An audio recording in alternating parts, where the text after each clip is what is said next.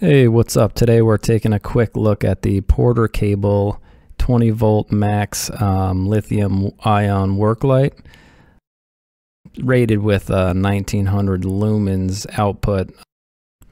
It's a pretty bright light. We're going to take a quick peek at that. It's often compared to this Craftsman, which might be easier for some people to find. You know, you'll see the Craftsman unit is like 80 bucks in stores. You can find the Porter cable if you're into that battery system already. You can find these for like $50 online. I think I got mine from CPO Outlets, which is pretty well known. I'm going to be putting in a head-to-head test with this much smaller light. This is like an Amazon rechargeable special.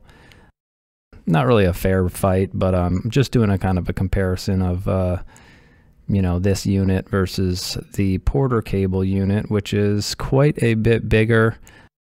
You can see by the ruler that I have next to it, and the brightness shows with it. You know, you can get a lot more out of the Porter cable unit, and the battery flexibility is quite a bit more convenient.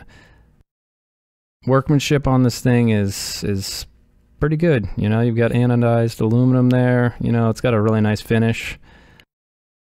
The little red portion at the top, you can actually plug an extension cord there if you don't have a battery.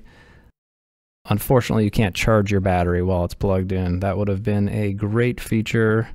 Not sure why they didn't include that. I'm doing my testing with the smallest battery that comes with the Porter cable drill sets or whatever. I do have the larger batteries, and I would suggest using them because the smaller one died fairly quickly. Probably an hour and a half on high. Just showing that you can use it on a tripod there. And here is the smaller light, just showing it up against a white backdrop. And there is the Porter cable unit against the white backdrop at full, and I just switched it to half there. And half is about comparable to that small light. And here's a further back shot of the room. Now this is a pitch black room. That's my small work light, and you know, it's still usable, workable in that room with that small light. Again, this is deceiving. I mean, there's plenty of brightness in that room to work. It looks like there's more shadows than there is. But yeah, for what it's worth, there it is. It's a pretty great light, and it's worked out well for me so far.